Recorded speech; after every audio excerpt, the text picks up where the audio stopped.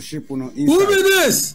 Ship we enya de a owusu bempa obafuru bi ada owusu bempa ya dai chata enya de a obafuru bi o ma ya dai baduko bi wonfuru bi na jegezi wonfuru bi na da ona to ya na asofo na amoko bompa ya ma president Mahama ni nyina mumu bi ya emfuru na do ship ni ma ne ho ya ne dan wo soro we ya to so sis no ona kana dan wo yesiesie mu kama so de wa yenti umfuru asofo no ne kwakuma no num nyina amomo bia ni ho obafuru bi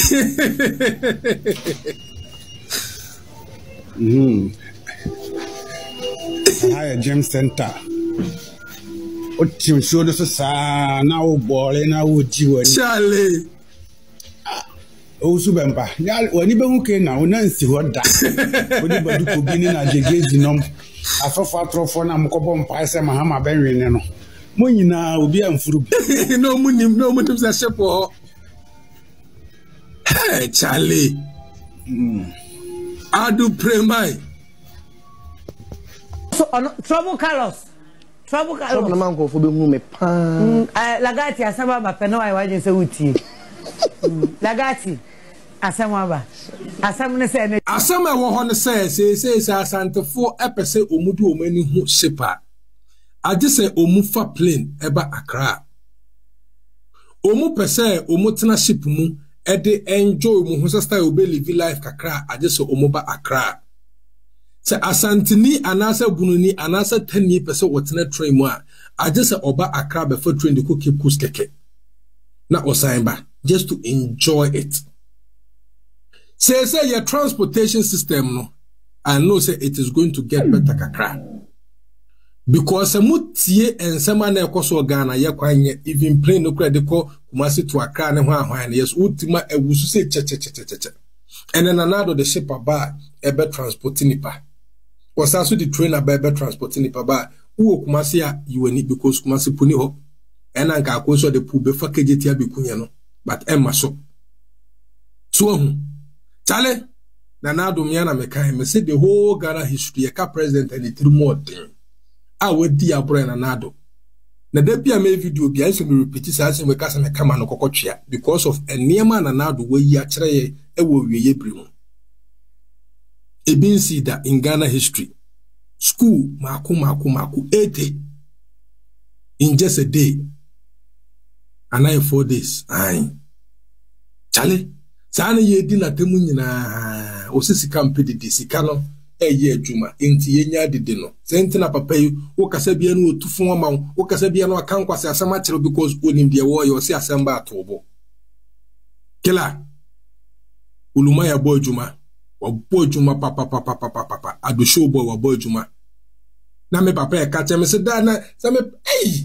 Me papa ne makuwa na NDC na nado bo adwuma kwa bena nyanto boase na abehunu na medwun so boasa na yampa kila ade na nado aye no miankasa manso da ye ehunu bida se na nado pa baba esa de wi si hospitals ka kwan chale tenka ban bia betena so ena nko ye niema se ya mesenka within 30 years Ghana anka be kra behwe Monday mobile sikano munni bi but mon try say ade na nado ababa ye mo be ya mana brosa na se mo be the same thing.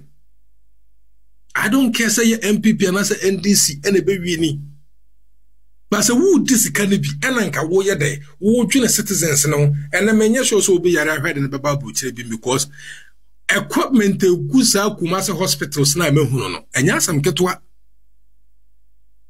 chale Oma mieni ewo MPP4 ewurade nyankopon enti amanfo ye campaign de din nyina omun kasa nyina sa na omunim because so wo ya ban na betena so na wo je the citizens na koma pe wo ye bibi se ya I don't think say you need to go and do campaign because where juma na wo ye no eno na be kire say wo na baba biem anasa wa ban ne beko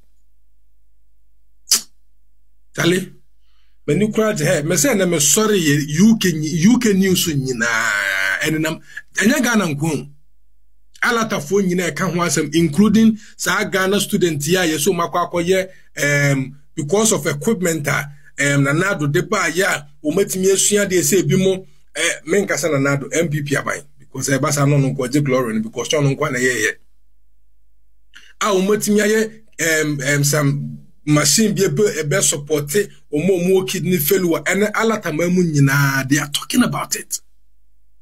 And any university student too, yes, it's a JHS or JSS. Charlie, me say me sorry, me show me TV be na meniache. All what they are talking about is what is going on in Ghana now. Masa, papa no mumi nyi na ye. Now I am telling you, sir, papa will say, oh, omo hunu de papa na ye na eneno. That be any ye be kai no. That be. But me bompire now there's also cross kumi crime is also who say most of the protesters and Mohammed Jai ni nyina no ba be complete dodo na wa complete now me bompire so say ye Mohammed ne be ba be so in the few months coming up me bompire so say de nanado ye no onfa ne nye dey enhwe say ye ba wumia de nanado ye no onfa ne ni enhwe no so nye dey want to assume me jebin kase ane me baba be ya even president here friend for to be go for start school back could wanwe a champion nanado ababa be complete school Charlie me see na me just me tie news we nya say free news na me tie nya say Ghana news so me tie UK news and some masa ya mean fact, when it comes to Nanado Danko Gufadra, in the Yatsuna Habana Basso several times to say, just these few days, just to say there was the first Sunday memono. Am I any Nakanina here, Chabon and Nanado, yes, now, near Kabian Webun and near Gusha, won't ye, Crano, ya ferry. In fact, MPP about Roma boy, Juma ye, Papa Media, baby, I want here, Mitisu pa, education sector, no, a common quadia, me present, and Minayanke, ye maintaining MPP nano, Edgena, education, so we may be some was as Siano, say, and Ghana found to a banner for MPP. Na say ye education minister isi foma why pa na mo de mama yanka no kro why pa na send this phone po na ewinia why pa na eba be replace papa yi why pa na chese ne ma papa ni vision pa papa yi wodi gu akwam ni ade nyina se de be ye o man Ghana education ne be fa na ntuma pa efra why na eba be replace why na eba be to asia ne ma papa yi so STEM schools ya chese we see ya chese wo sure said especially Obuasi senior high technical school chese de amofra ne no ebushia what na se dwe ho a see ye ya do show boy ya do gaga ya do calipo nyagopo show ye papa and one thing I have realized say MPP abamba ye no wo mancha no wo manage na nko one region nko a da bi 16 regions ni nyina wo bi anya ne chefa ye hwe nne Dr. Mamadou Baumia ni iba sisi ya no so na no ade ya okomishi ye ni nyina ne ye kwan ya chese e ba be fa hwe to de bia ye na metena sidi na me hu me ko video bi comment section na se na me hu se NDC foi wo mu ye de na iba se ne fa hwe me na ye Ghana foi benya de free me si ye Ghana ye hu ya kana na ko ekufa no mde bi etwem ke ye de ne bantem na ka free senior high school etumi be boa mo bi enya bi ko ne nimdie ye fe ni nimdie no wo bia etumi enya bi yeti kromanum ye dede yeti kromanum say complain say yade afu obu aye de me patro hu ba Ghana na se fitibra se bi wo free wo ma mi be bi ba wiasi mu what to say o my Ghana yes ya ye tu ye fu wa hadum say that there bi ni nyina no ye kra free obi memu nti ye dede na petrol obu aye do na diesel obu aye de ni ade nyina no mi hu ni se o my na ye wo mu no se ne de no se wo mu so wo mu di ibasisi aba ni nyina ne ye kwan ya je se ba be fashion just a bet near maybe show it's Ghana ne and ye ma papa ba mama yenje se prepi no aya na ye condemn ni yembo wo ma ba su no mo say ni na Ghana for just wo mo ye ma ye pe when wo mo ye ma Ghana for ye ni eje wo mo nkoso anye ne ma papa say ya emfa ma ye na Ghana so no edani UK edani Dubai edani Germany ya no for su be free obi memu aba be pie mu o my Ghana mo amosole na mo complain and na dollar boy na dollar boy what dan wo man Ghana na so wo charge in dollars Ghana ye made in Ghana goods wo hanu ma de bi mo mpe mo sori anopa we na mo to fro bi memu we na mo to bri fro bi memu munim say Ghana ye sika na mo ma de ba fom when I think say e wo say etumi nya economics as sa na ma ni nyina no wo betumi a chire ye se de be yo man Ghana nso no e be fa ne ntuma pa e from mama ma shefo nyina akwa ba shonko enfambra atija chimedie so e wo Kumasi online GH medi ene na ya se wa mabobo nsem bebre na no asabe mede eso mo me panel member ATP so oba be ka mensa e ofidie ma no se agese nen komo no de me na e na e ba betwetwe we nyamedi for we spiritualist we herbalist be se me mo akwanya no obetena fidie ma no se beton we duro obetena fidie ma no se ye preach abacha frey no 055062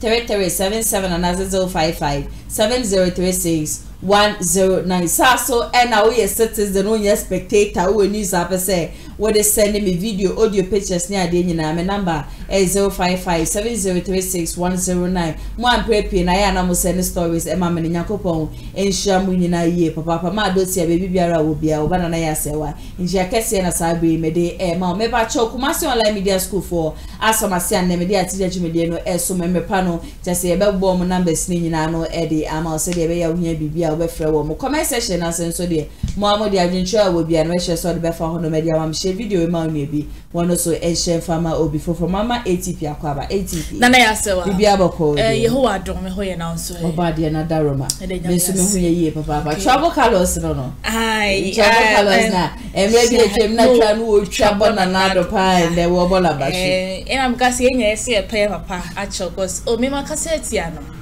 cause emre bi etwem ai this year akura me so onye hwe MPP for they should go and sit down but within 2 months ni 2 months that be 1 week ni 2 weeks ni papa na dane ne mani a ho ese eye me fe na ye makono so minya kranka mesa ko school biom go me hwede ya me hwede nkran ne ya tinsa akra ba ma wo se the way you me fa to oba no ba no ma ye bi effect paper no to me fe nhye mu miye wo to ba ko na a calculate se ba ko efe akono na de me ya ne se Ghana for mo hwesam fa to oba ate and the card meeting asema na obi ka me de meto oba ndama ala nkojo chematin na parliamentary dem ato ma MPP se MPP for opposition say the TV ko parliament house omoye majority one na me mami pa se me na wo kan si assemble pa na wo kan because say yamfa ya mala kojo chematin ambeli DMP manukuti wo koto skirt and blouse you see em skirt and blouse wo kro mo say ba ne nyina mu ya mona na dan kwekufu ada pastor wa ya de nya mi hira no papa the show ba wa kire say we ye show boy ankasa sika mpedede no afei na wa kire asese sika no empedede sika money no wadi IPP for nobody father but o ma kire say sika no wo ni nyina achikura no o de ye adwuma pa e de mo man ganti ndiye mo na dan kwekufu ada pastor na Ghana for mo hwe ne ma pa why na mo fa to about from Dr. Baumia na Dr. Baumia enam na ho blasie o metwa so e from my Ghana enko ne hwe Nigeria ene de ke ka hu nyina ba Ghana e ba bisua and the US UK for Croatia ye medical drone what is here FP o ma yade nya me hira Ghana o ma yade o ma yade ni say nipa me bomb nipa me hia no say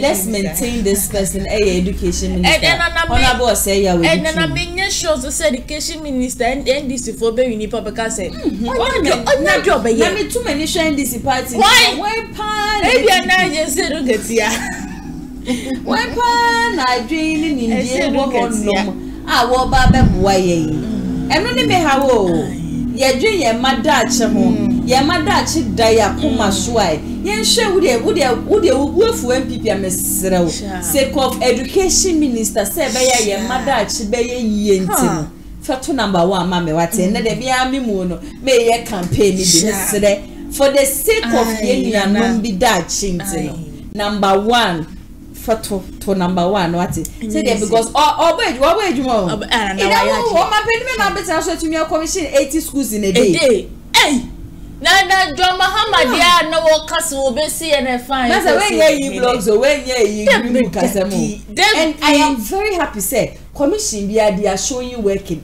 Commission just and I na kire say omobo adwuma. Na ayi can say Ghana commercial bank ayi amusinam say ade wo Dubai na. Say Ghana here na ewo. Ye ni be bi. Ya do ye Ghana ada mabuzia.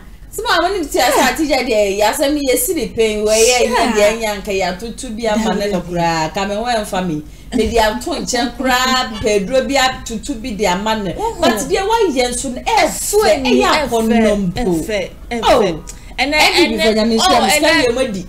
then crack na. Omo person go school crab. She's school, be up a STEM school, yeah.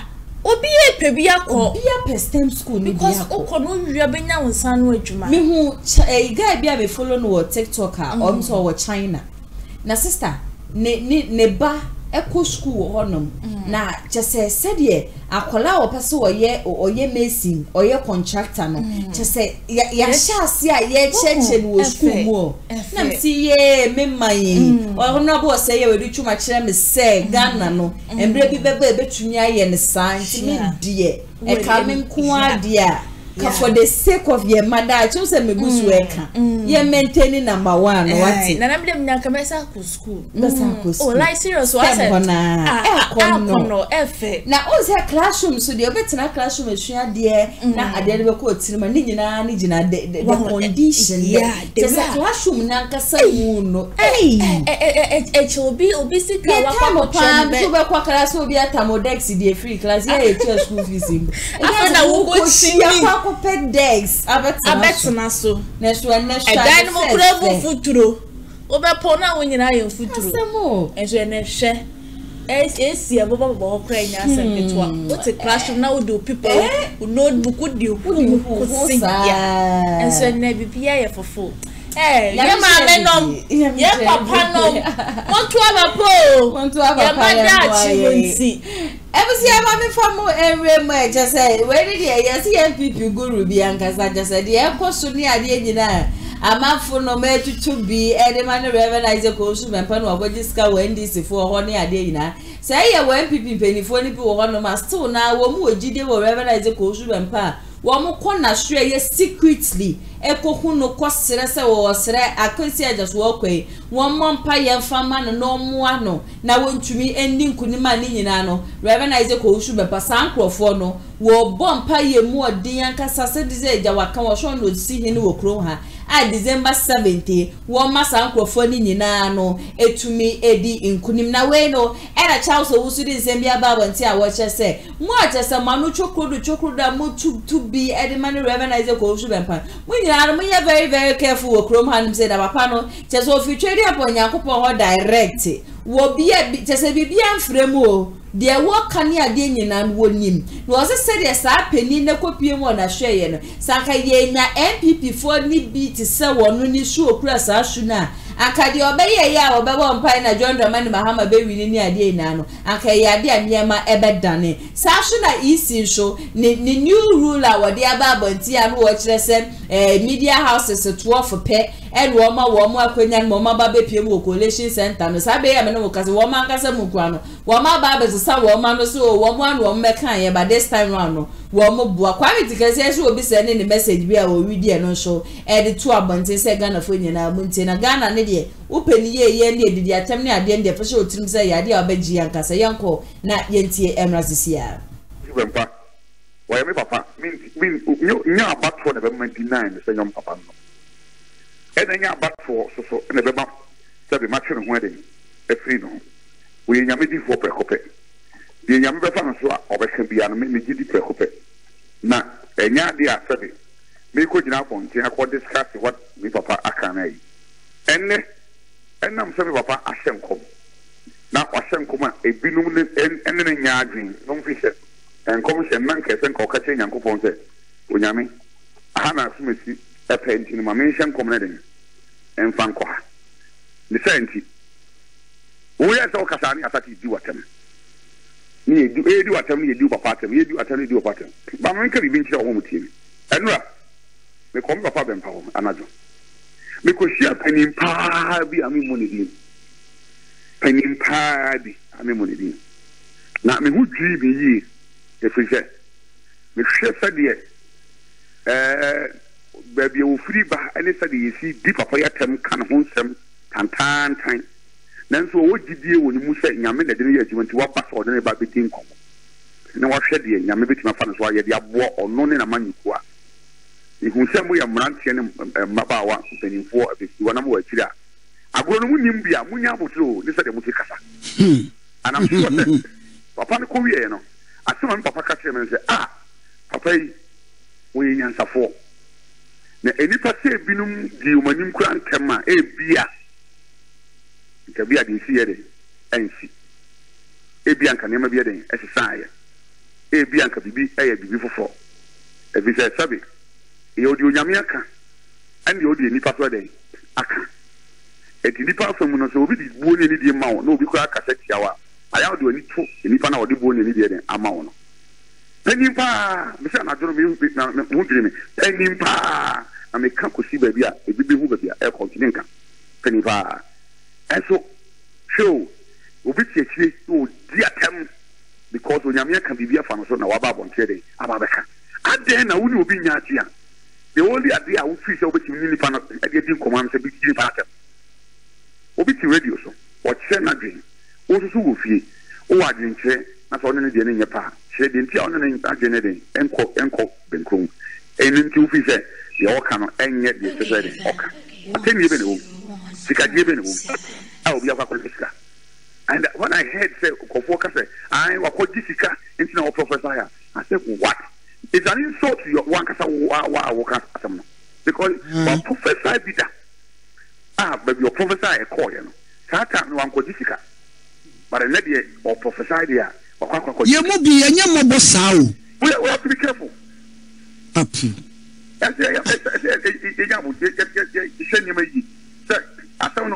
me call me my campaign and me say no me can me take bi me do baby me bedan kete so me da me ntimi na me tin fa me yemu nto me tin fa me chinto me tin fa me nchemu nto ahona me ani die bu pa kese de ma omampani o te konyen so bu ma omampani da o te ko opia konyen so ko eni amampani mfu a o maba ko nyina eni won so kora na o nya pe party o pese o gina Ghana na ye to abai de mo kwame me obi fanti be ko se ma afra me anka se ma hu se ma ye mere and the jacket of Yana is soon a asama wokai wow Ghana for papa be a minimum no what yash now your friend can wood says what takrade make anopay efa mami jemensa suban no minia no let our trouble we are making kama can wood takrade tie okay can wood takrade minia kwame you are disturbing our peace na de enopemikan mamenka de enopemikan ne se eba ne sen na oman ekoto aba electoral commission wo mra se we a political party ne betini agewa tumma mo agina bato ni bia eniema bi wo you must meet certain criteria ba ko ne se what district and regional offices now headquarters enemy busa se mami ekwe don konya me fa ne kra nsie on the national headquarters way. The district headquarters way, but what passing, but no now pass it.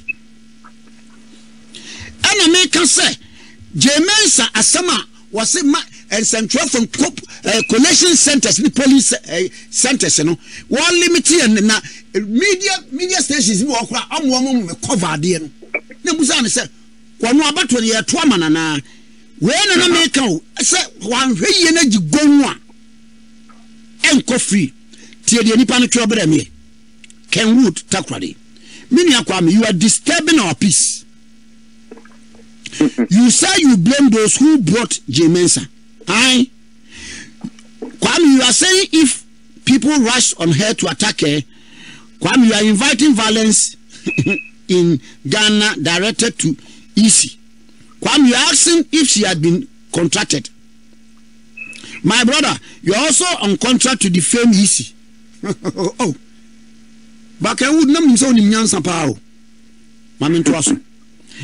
Kwame, don't hide behind the media to drum war on Ghana. One no there Jermaine say one drum war. Me na me drum war. Asama American so me pacho no kwe woman na nyukwenim. Ma me nto aso. What is this EC doing different from previous EC chairman? Look at them gullible persons. Eti di oba ye no wanye ni ya ye nto aso ma we nso nye. Hwe oye papa panimu o. Me ka say kwa bia de obedie kwa wonyan. What ya stand? Mama nto aso. What is this EC doing different from the previous EC chair? Blame the constitution who put the EC in place with its powers. Me pacho constitution na nka say EC no emran sam 12 say me ma coalition center. EC no me pacho constitution no aka say wo be a political party worth your salt and say on your district, regional and national headquarters before you qualify. 9 days to elections and you are talking harsh on behalf of a political party. Nonsense. I'm saying we said the name me Kenwood. In some hubia no what from now or church as a pensioner. Trust them fool say. Do you see I mean I didn't know him. Huh? Tie. You are talking us on behalf of a political party. Sa na muguguga in some fusa obia ya de boni aye kan political party. Na me asantini o. E ka me pemo politics na ka me ye minister che. Tie me to aso. Kwame, are you doing a bid for a certain political party? Nonsense. Me yema obusuafo. I was stand takrade no. Me in takrade this morning I shocked at your attack on EC. EC ye boni am enkan. And I mensa unia ba no. Let's do our party to maintain peace in this country. Wo sa Kenwood no. Mo na mo ye dipa bonefo. Na mo say wo man no. Political parties committee. Obatia wa mo say ade na ye no enfum so wom ye fair technical directors no no ma ba correction. Was it? I say, please, can you justify your attack on EC chair? Please, let's sell peace, not war.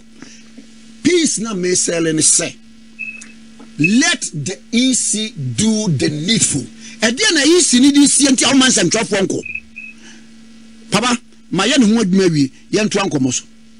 Come here, can I say? I don't know on Kamubi and community. On a DDBN where from Tijam. And I told me, you know, electoral commissioner, a commissioner, and a commissioner, and a commissioner. If you say, I'm on a man to be a discretion, you're open with them running a bay. And you're to a bar. If I see, say, or your mom powers, like I said, you're open, or more than the Basso, ever cover, will be any who can say, or come with them. Me, I'm surprised at this commission. I'm surprised. On what team I want to know, especially my men or the Daniel. Then even some of kind in the Mima or yeah. Now you're quite a trouble. Previous one or say more major creation meet Yaka and Maka by elections. Yeah, it will also say me Mamungo Coalition Center. Now Uncle vote no the ever now. Yeah, can or be to second wood in the Takrade and a Pakra only D. Quasia some sa. Oh, Kahubiana. Oh, Kahubi. Odia we are to conduct elections. No one said, obey your wood ye. Periphery obey Juma, Obama no credit. Not the fear that would be true. Near Mamma and science because the Uboy a combination. Na and me busa say, a dear now person is suma on persons and drop one, do one more baby. Now, I can't pass some. Me give one in clean. 101. I said, to have commission honor. Any Ghana, Yakunya Kessie, no, Mantania Kunya, no. Majority said, or man, if you have not been review over Obia, baby, or chap on Tibia, no matter. In the year, who are a Sefata, here, dear Kunya, at the man. Would you Kunyama and your mother? Would you Kunyama and your mother? Sana commission, I. Yet, you know, by. They say, oh, I, my name, Nini ye, and in summer, you may be a commission taking a decision on it. Krata was sure the 12 disagree with them. He said, "Your moyano, M1. I prefer solutions at the moment. One, and over under or non watch no, all central for and quality center. Number fine. Number fine. Fine, Omunko. Fine. What's your party say? She time or the register your money. Abraham Mandy yet trouble. Now, I say me to be printing it and ne any watch now. Are they also, sir? I don't. Okay, better late than never. Yes, come back and yet. That's about when I papa. If you can't want to know which baby, not sabi. Or church or Nima Basabasa be no the bandit theatre me a year. I don't mean for me, almost 7 years, because on my baton on 2 bitter. I may say, I'm ready to say, about Mammy Jane Mensa. I taught the whole Ghana, even constituencies, on tour with vehicle. Or copy room can hire. Saman or Yaman your forecast. Or the bone and it even pa. Now, over to the Amanofonoka. It's not easy.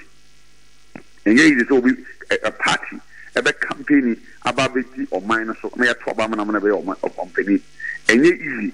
So, by a campaign, I'm here to Obama. I'm a parliamentary candidate a constituency. And easy. It is a number. Sikasaye, any or how a woman tea. And the man need bread back a brayer to a banner. Because we'll be any person a bread a yakwa. Will be any more. It is million percent bread or some percent bread. It's what we didn't feel now. What she said. Adding about who's a bidding couldn't know. As a so man, peri a year to man. And you can say system be a bar. And you can say bansa. And I say now. Matias, yes, with a copy of the register, every dear. And can the first time I come share the man, political parties. That day, now, I say yes. Everything seven or any aquati about it. See, I need a mere than me to be for some obian Casentia, recognize the UWSU Bempabium. He is a genuine man of God. MP before Mugushua will be to me stop him across a man on corner share. You people can still go there, go and then speak to him any idea. At the end of the day, let me see a 12 we are any the genuine man of God here. But quality guess here, I understand you, but most times no said I am in preppy, no, Wusifa a man, that is what makes people think say. It has said we endorse a NDC government, you know, and as we campaign at the NDC government. Miti hey, dear me, Obi Shaw Becca say, Nana Yadi or endorse MPP. And so Obi cry a cabinet chair as a media person. I personally feel say, and when he has our Baba Betana now also be the dear Tembe super fame with a day among. It doesn't really speak well when it comes to me. Timasha say, Sani Mayina, no be resisting from it. 80 people. And then I read also Bempa, Obian cancer on free me. But there were ye no. Nana ye can say, why, not dear. So what free political party be one. This is not the time I said the same year na any mountain pool. What's I do one for butter? A year different party, I don't know. And I na mama for be na edi so would out there. But all the same, next time people money kuno. Or in a mini part obetima kon one ebia na would the wood jini this obetima one wedding kunuma. A quite no obetima, but then ye patch and say what free political parties that they see no seconds. I'm always a different political party there, and I'm not a more real no. And I'm about Kwame Chromaticus, and it's not a marcus of Kwame Chromaticus or NDC. When they be from sing day one I born the audios, I will fear her say, and my mere will say your NDC in my part. And young child, make us all your sons and mean a free, he could see he quiet day. Now will be as a presenter, as a senior presenter. Even what done for work, also what done for me, and even Quanotians and I was seeing as I want an artist opposite area say, oh my God, will be acting as soon as you went away when you are fight. He said, Onim Najuma or Yana. Onim Najuma, okay, one can ya as a presenter, then I saw ye. Be come chromatic here. Is a coral captain wardrobe member? You also a bedroom. Captain the MPP Adaro. I imagine no commissioner man. I wardrobe, so I cannot know to be gashi. 18 come chromatic here. We will be able to say a campaign. I will campaign their mind. This, you know. Master member, because next time member will be one of the personal issues. I want to the numbers now the whole radio. So because now we kind of dinner time. As a senior presenter, I am crying follow. Now we na yan kwanso de na ebe ebutia prophet JY ede we min kan say eye warning na say me min kan say eye kokobo kese erode ama asofo e wo krom hanum say ya wo ma hyenkom say John Dramani Mahama ebedi nkunim wasi asantefo e munyina mo nsori na de ebe die we de eba de ama munyina nkasa wasu onim say yede ya shantes mo beto aba heavily party ama MPP anye hwe ne free senior high school no obi etumi nya mfaso de free mo no the radio for beto aba ama MPP voter for beto aba de ama MPP sa so na eastern radio so e beto aba e de ama MPP wasi asofo amu okrom ha mo de mani abede na NDC de be wi ni na NDC de be wi ni mo de mo ntwen na ye to aba ni wie ni e declare say MPP edi nkunima mo nyina no e ya de mo nyina mo ni begu ase mo de mo ntena se na mo relax na mo show the victory of MPP I just say nam kwan so a eba yentie ne nsem no emra sesia na men kan che ye nuano ye na na masantefo se ye nim ko na ye nim dwane santu hu ya ye nim ko ye na nanom abaja santemasuo na ye na nanom enete MPP party fi UP breso omokun papa ana ene yinim se no aso na beje Ghana na aboa ya apeja Ghana esiwo obi amedada obi ha se na lecture Dr. Fuku kan omunya Akufo-Addo ho boni bia nka onye kromfo Akufo-Addo ba wi omokro no da onu ne ampia wanyi sika ewo parliament akatua wanyi bida enuane aye no ama parliamentarians Akufo-Addo ani bida na yire e de firfie na bere no na bere so ye chance ase e won kan Akufo-Addo wanyi bi Akufo-Addo ye philanthropist free ne mlanti bere mi o dizika hwe yafo ma nyanka na wo hwe omo di besi bra wodi abay nyina de nyam wa se o ka so be free education no na nipa bi nti ase nso wagina na namu a so de babua enwisia ne nyanka ti nyanka na enwisia omunti na Akufo-Addo ba do bia de katase hye na Akufo-Addo ene ba omi aho a enye yie betese John Mama o peso de katase hye ene krono tetara Akufo-Addo ho one na NDC fo o ma twantro twa zo mu hunu katase hye a Akufo-Addo ne beteta no o mu hunu katase hye a one beteta ba omi aho o mo ye bi da o ma mepere na sika o mo mpen so no ye hunu so bia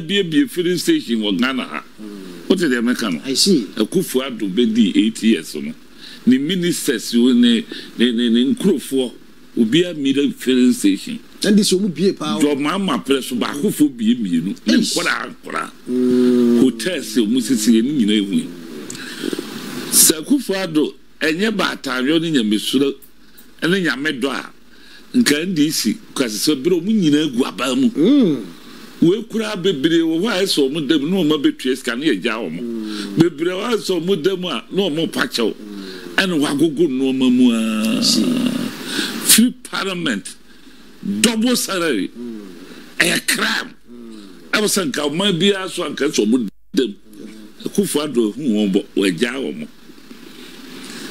enti Sobra John Mama kasa ba mechi abamu for mama ya mechi kime say and trust atames so make kasa mama but na disu say your friends am you feel disu ne breso attorney general obeyi krata akere se MPP nipa 45 no odi omu begum oba ya no mabakora wontima mfanantu ayantro no mudi I see MPP for Wieska okay omutim na dinu di omache ya mo mo bi ni MPP for no MPP for dey da baka kire omo come there so mu betisi kasa jikodi di ni ede but omu di sika na yo man no I see omu Wieska okay ba yen kurofo ede ura mu ani etete sika ma I see na wudi sa sika na ya ba sika e korono okay mo ahwe yie se de oba no kan no ye sa akofa omo ba biewa ye ni agegirege owura mama ontimu convince ye ba kokora se why is it good for him se ye santo abanman biewa dunsa o mai dem 5 years no on fa ye nkomu bio on convince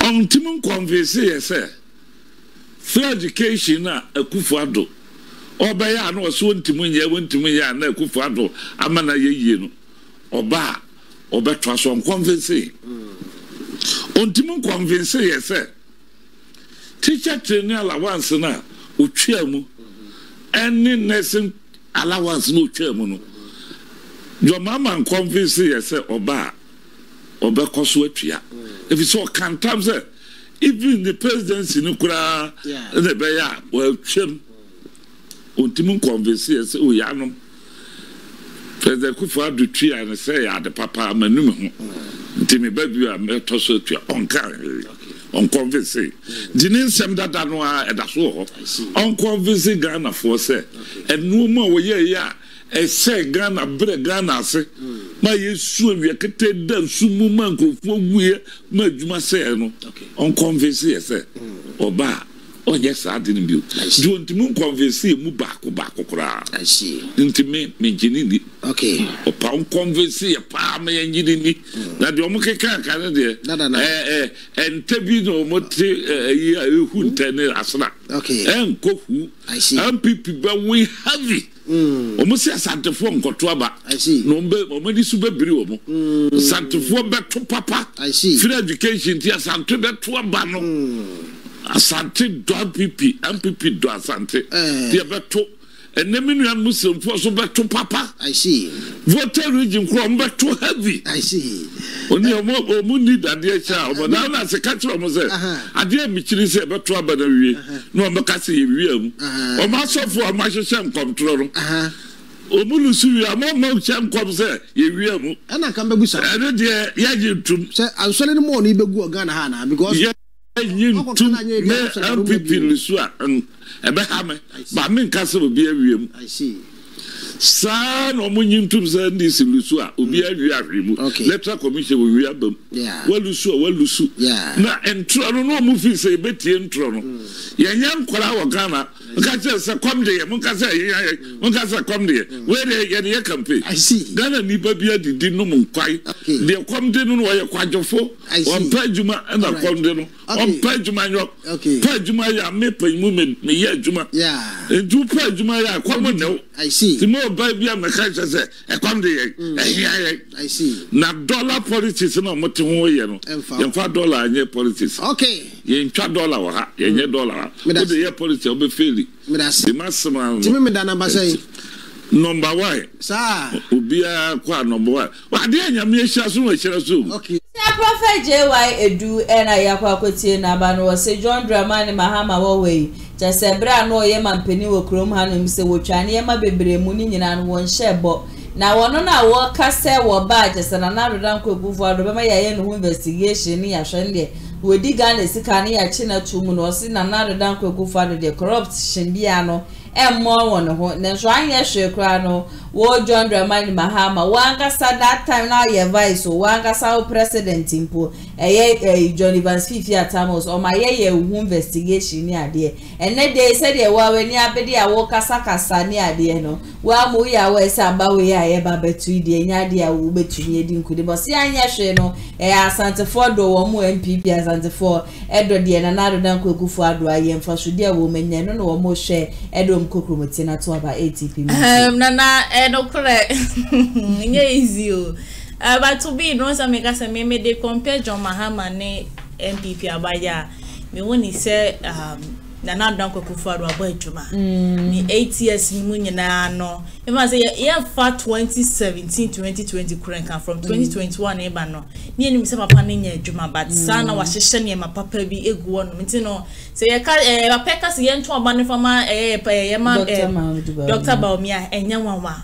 Mo ye toma na mu ni say o my Ghana e betum because papa no vision ankasa. Medasi memra ye be ebusi a membre no enya aye bia ne sa ha na membre mam kwan na nsem no medi ni nyina besi me number is 0557036109 o news a person or send me video audio pictures ni ade nyina no betimi asende ama me WhatsApp we ye herbalist so ye spiritualist so ye nyamedi for me mo akwanya na betina afidie mo hanum say be kan sempa no beton we duro we ni jijumedi ehu be so ya so tun product bi kra obese me bo hu de rose ma wa frey and 0550623377 and